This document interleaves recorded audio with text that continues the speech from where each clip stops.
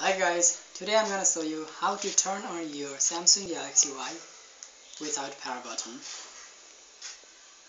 As you can see, the power button of this mobile is broken, and I'm going to turn this mobile on without power button. The first thing you need to do is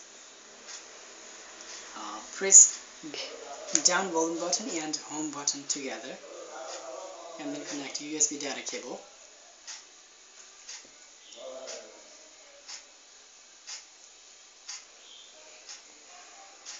Disconnect USB data cable. Sign has come here.